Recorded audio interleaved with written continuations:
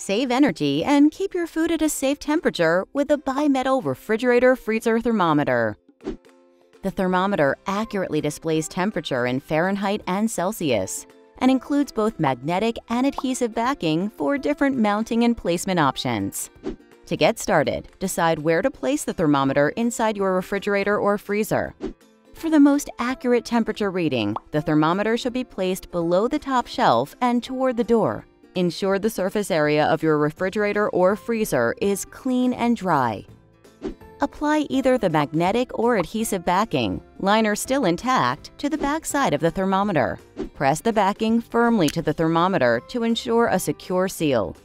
Peel off the liner and mount the thermometer to the chosen spot in your refrigerator or freezer. Adjusting refrigerator and freezer temperatures to the recommended settings saves energy and improves refrigerator or freezer efficiency by up to 8%. The optimal refrigerator temperature range for food safety is between 36 and 40 degrees Fahrenheit. The freezer temperature should be set to 0 degrees Fahrenheit.